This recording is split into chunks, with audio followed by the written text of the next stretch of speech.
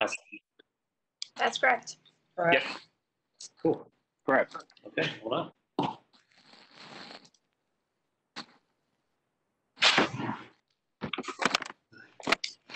Okay, James, we do have a quorum, so whenever you're ready, you can go ahead and start recording and we'll get started. Understood. HRRB members, you are live in 3, 2, 1. Good afternoon, everybody. Today is Tuesday, July 21st. It is approximately 3:05 p.m. This is the regularly scheduled Hillsborough County Historic Resources Review Board meeting. My name is Nico Homan. I'm the chairman of the board. Today, we will get started with our agenda. First, we'll have a quick call to order and a quorum check. Nancy, do we have a quorum present for our meeting today? You do, Mr. Chair. Perfect. Thank you very much. Moving right along to our regular agenda items, if the members of the board would please review the meeting minutes from our June 16th meeting. And at this time, if there are any changes or corrections to the presented minutes, please present them now. All right. If no changes, do we hear a motion to approve the meeting minutes as presented? I move to pass the meeting agenda as the minutes as written. Sorry. We have a motion to approve and a second. Any discussion on that? Okay, hearing none. All those in favor of approving the minutes as presented, say aye. Aye. Any opposed, say nay. All right, minutes are approved as presented. James or Bill, do we have anyone wishing to make a public comment, or do we have any guest speakers at this moment? No, sir, there were no public citizens that signed up for public comment for today's meeting. Okay. So with that, we'll be moving right along into our staff items. Item number C1. Tom, if you could review the letter regarding 2934 Stearns Road. Mr. Homan? Yes, go ahead. This is Mary Lou. I'm the recording secretary. Yep. I need for you to call out who's making the motions because I can't see them. Okay. I got Becky for she made the motion, but who seconded the motion? That was me. Yep. Crutchfield. Who's me? Brian Crutchfield. Okay, thank you. Thank you, Mary Lou. I'll be sure to add that as we go on. Okay, back to you, Tom, regarding item C1. Okay. Yeah, this item is for your informational purposes only. It is by the way, can you hear me? For some reason, my controls seem to have disappeared from the screen for my mic and my, all right, but you can hear me? Right, okay, thank you. Yeah. Anyway, it is for informational purposes only. It's the letter that was sent out following your last meeting where you reviewed the construction of a new shed on a property that was on the inventory, and you found that it would have no effect upon the historic resource, which is an old house.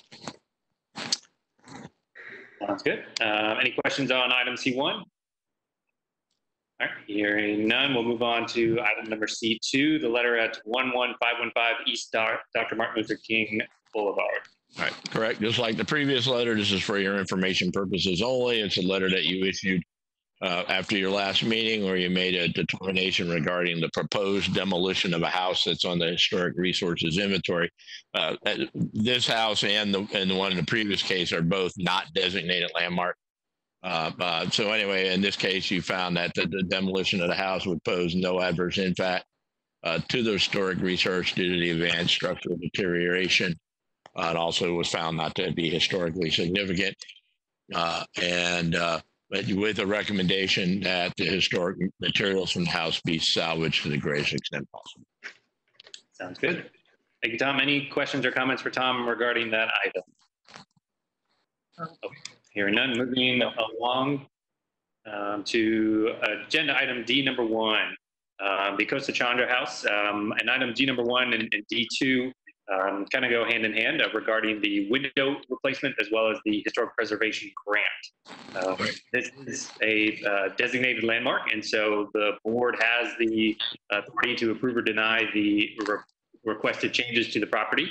So with that, Tom, go ahead and give us a brief overview, and then we'll pass it over to the owners for their review. All right, thank you. Yes, let me state, and you'll see that this meeting was properly noticed. The notice sign is in your backup material. It's one of the few items, it's not the only one, that actually needs to be noticed by a sign, and that was done in a timely fashion. The request is to replace 9 windows in the house. As you go through the materials I submitted, you'll see photos of the house. They have circled also which windows will be replaced. The windows that to be replaced, and the applicant will also be touching on this, but this house is actually our most recent landmark designation. None of the windows that are in the house today are the original wooden windows. They've been replaced at least once, if not twice. And the windows that to replace are actually aluminum windows. But the windows will be of the same style and will match all the other windows in the house, which are of the exact same manufacturer.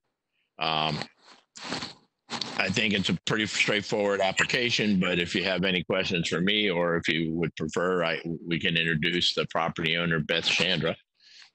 It's your pleasure. We'll go ahead with that. If the property owner at this time would like to make a comment regarding the window replacement.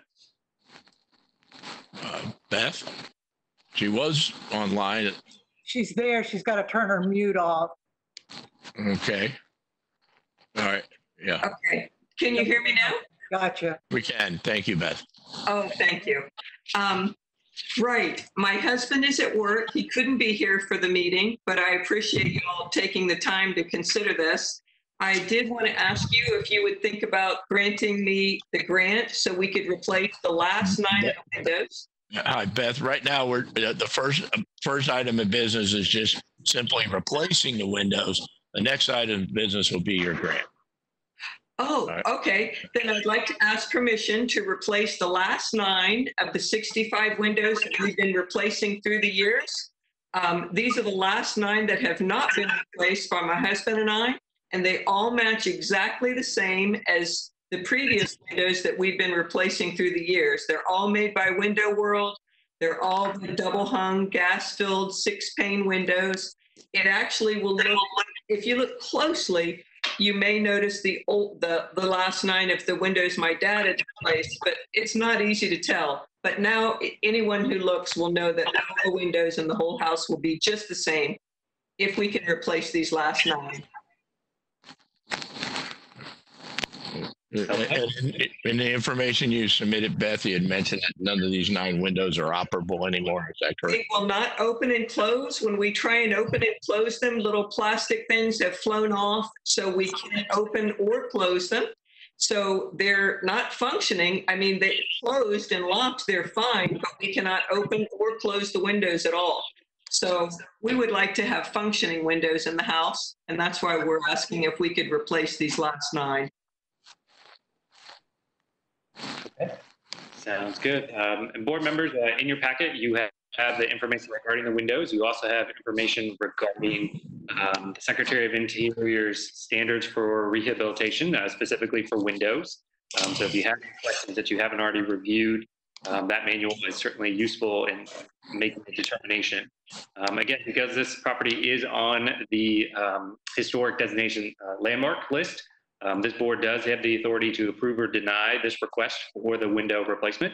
And so that's what we will be looking for from the members of the board, a motion to either approve or deny this window replacement. So with that, any questions or comments for Tom or for the homeowner? Mr. Chairman, this Go ahead. Nelson. Go ahead. The other windows, did they require board approval as well? Is this just the final and a set of approvals, or is the designation of landmark status after the other windows had been replaced? The designation was after the landmark status. Okay, thank you. We had put all those windows in before, and I think it was maybe a year or 2 ago that we were granted the landmark status. It was took a little while to do, but prior to this, we had been replacing the windows little by little as we could afford to replace them. And so no other windows after these 9 will need replaced at all. And all the others had been replaced before we had the landmark status. Thank you for that clarification. I appreciate it. You're welcome. This is Becky. Having been on the board for a period of time, there's been several places similar to this that we have approved this kind of window replacement because, especially with the hurricane issues in Florida, trying to replace them exactly like they were with old wood, and that just doesn't work. So I would recommend that we move forward with approving the 9 window replacements at the Chandra House.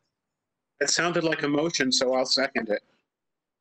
Okay, Becky, can you provide some rationale for that motion? Well, I think I sort of did right at the beginning when I talked about that this was very similar to others we have approved with the same kind of situation.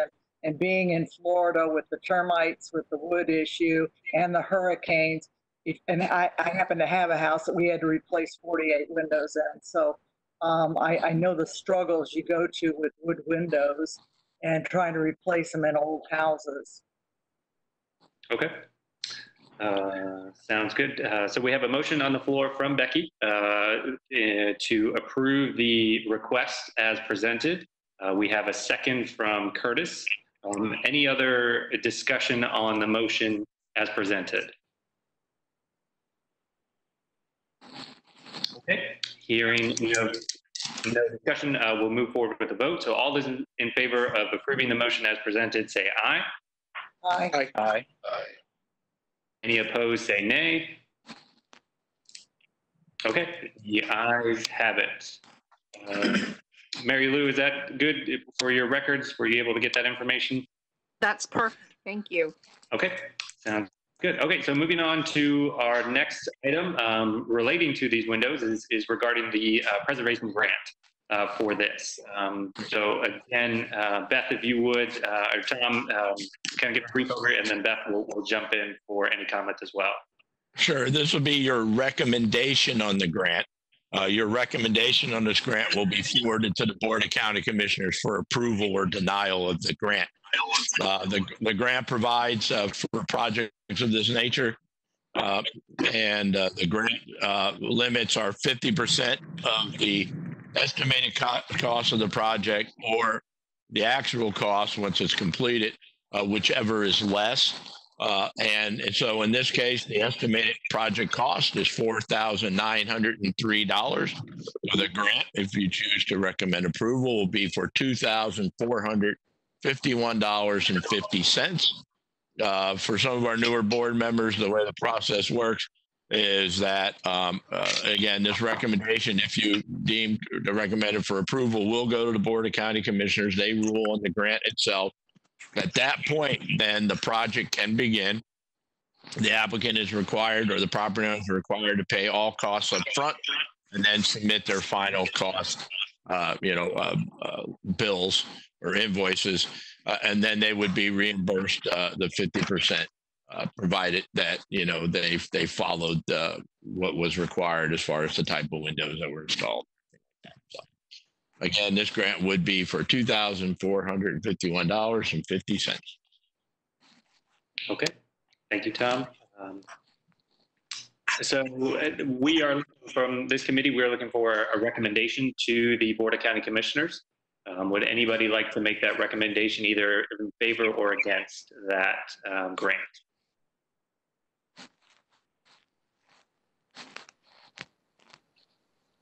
I'll move to recommend we move forward with the grant for the 25, whatever that number was. I didn't write it down here. What was that number? 2,000? Yeah, $2,451.50 would be the maximum reimbursement for the grant. To move forward with that, because this house is a landmark house, and we do want to have the people who own the landmarks to keep these up as much as possible. And if by getting a matching grant helps them to do that, then that serves our purpose as well as theirs. Okay, We have a motion from Becky Perry with rationale. Any seconds on that motion? I'll second that, Charlie. Okay. Charlie Nelson has seconded. Any comments and discussion about that recommendation as presented? Okay, hearing no comments or discussion, we will move forward with the vote. All those in favor of the recommendation as presented, please say aye. Aye. All those opposed say nay. All right, the ayes have it. The grant proposal has been recommended to the board. Thank you so much, Tom and Becky and all of you. I really do appreciate it. We do strive to keep our house looking pretty and, you know, keep it up. And so I appreciate y'all's help in considering that. Thank you. Absolutely, thank you. Thank you, Beth. Okay. Sounds good. So moving on to our next agenda item D3 regarding the garage construction at the Adams Thiessen House. This is a new addition of a garage, and because this property is on the designated landmark list, this board has the authority to approve or deny the plans as presented. So with that, Tom, I'll let you take it away, and then we'll pass it on to Jeff as well for his comment. Okay, great. Thank you, Mr. Homan. Yes, this meeting was properly noticed by a posted sign that was timely posted. The request, as stated by Mr. Homan, is to build a detached garage on the property. If you went through the materials that were provided, the design of the garage and the colors, the paint, and the roof will be virtually identical to the historic house. You can see I provided a site plan as to that the applicant provided to show the location of the garage relative to the house. As you enter the property, the garage will be set to the left side of the house, basically equidistant with the house. There's a number of photographs that were provided by the applicant. He did a very good job with his application. And the photos, as you look at them in sequence, it basically takes you into the property and then to where the garage will be built. A lot of good views there anyway, with that, then now there is not a grant associated with this because the grants are for the preservation of the historic contributing structures on a piece of property, and this, of course, is not. So there's no grant. This is not eligible for a grant. So but we would be approving the construction of the garage. With that, I would introduce Mr. Jeff Marple, who is one of the property owners. And Jeff, if you'd like to address the board in any way, please do. Thank you, Tom. Hello, everybody on the Historic Review Board. It's good to talk to you all. We appreciate your consideration. I hope the package was relatively thorough. And, I think the most important part is that we're consistent with the existing home and that we do a fantastic job in the design, the concept, the design, and the construction of the project to make it where it's transparent. Our hope and our goal and all the work that we've done on our existing home is that it's been with consistent vendors, the highest grade roofing, with every consideration as far as the trim board, the wood elements that we're going to put in there as far as details that they match the home identically. We hope that next time Tom comes up down our driveway, that he'll go, which one's the home and which one's the garage. So that's we're going with the exact design elements. I think we showed you the concept design vision that we had. That was from Susie Flagg, who's a fantastic architect and a good friend. And then, then we went through the surveys and then the renderings themselves, the elevations. So I hope that's enough, and I'm pleased to answer any questions. Okay, perfect. Thank you, Jeff. So from the members of the board, do we have any questions either for Tom or for Jeff at this time? Mr. Chairman, Charlie Nelson again. Go ahead, Charlie. This is an absolutely gorgeous home and placement. Two things I would say in support of the motion. One, the placement of this is kind of ideal for this property, in my opinion. It sets over to the left. It's shielded somewhat significantly from the road by a fairly large oak tree. So it's even if it wasn't consistent, it would be fairly shielded from the road. And secondly, this is one of now this will be the third freestanding building in addition to the buildings themselves. So it's nothing unusual for this property. I think the design is fantastic, and the historical nature of the site is without question. I completely support this. Is that a motion? Add motion? a couple points. Is that a motion? Sure, go ahead. I move. Okay. So Mr. Nelson has a motion on the floor for approval of the design as presented with the rationale. Any seconds on that motion? Second. Is that from Curtis? Thank you. Okay, we have a motion and a second. Any discussion or comment on the motion?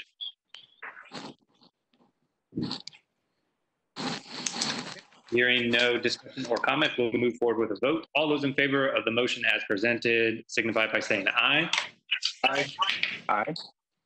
Aye. All those opposed say nay. Okay, the motion passes as presented. Okay, y'all, thank you very much. Thanks for the consideration. Thanks for the diligence on the work. Appreciate it. Thank you, Jeff. Sounds good. So that brings us up to any other final questions or comments regarding these items, these new board items? Okay, sounds good. All right, moving on to our new business, agenda item E number 1, the election of officers for the upcoming year. Tom, would you give us a brief overview, and then we'll move forward with elections? Sure. Your board procedures require that the election officers be noticed 30 days in advance. I provided that notice 2 ways. One, the election of officers has been on your annual schedule, your 2020 schedule. It's been listed for this meeting. So you've had notice since that schedule was issued. I also verbally reminded everyone at your last meeting of this election. So that requirement has been met. And I will then hand it over to Nancy Takamori. Good afternoon. Yes, so we need nominations for both a chair and a vice chair. And I would just ask that if your term is expiring soon, consider whether you are interested in reapplying for the position with respect to nominations for officers. So is there anyone who is interested in serving or continuing to serve as chair or would like to nominate someone? I'd like to nominate Nico to take one more term. You beat me to it. I was about to say I have not submitted my renewal papers just yet, so I don't know whether or not I can accept the nomination at this point. Do you intend to submit the renewal papers? I do, but there are also other boards that I've applied to as well, and some of them I can't serve on multiple at the same time. Yeah, that is correct. You cannot serve on this board and any other board. Correct. Citizen board. At this time, I cannot accept that nomination for renewal of chairman. Okay, Mr. Crutchfield. Would you be interested? Yes. I actually was looking to see when my term expired, but sure. Okay, thank you. Is there anyone else who would like to make a nomination or would be interested in serving as chair? All right, hearing nothing, let's go into nominations for vice chair. I'm not even sure who else is on the board here. Is Dr. Sartella still on the board? I believe he's on the board through the end of September. For sure, and I don't know about his intentions to renew. I mean, in the event we do have a vacancy, we can always, have someone fill the position midterm. Also, and Nancy, correct me if I'm wrong, but there have been years where the elections have occurred later than July for various reasons. Would that be permissible here? Right? They don't have to occur in July, correct? Or not? It's in the bylaws, but if the board would like to vote to move the election to a subsequent meeting, we can certainly do that. Right. So you may wish to consider, board, that in view of the uncertainty of some of the board members remaining on the board, also that Mr. Centarlis is not added to meeting and that he does need to renew his term, and we don't know that he wishes to do that, and that there was no other nominations, you may wish to decide to defer this to, let's say, September. I would recommend that. Okay. It should also be noted that discussion of nominations, elections can only be done during the meetings. They cannot be done outside of the meetings as well. So that we would have to, take this up again at either the August or September meeting. Again, if we take this up at September, we should know who will be renewing and who will be staying on. So it might be beneficial to move that to September. So we have a recommendation from Becky. Do we have a general consensus on that? Is everybody okay if we move the elections until the September meeting and keep the current slate of officers as presented? Do we have any opposition to that recommendation?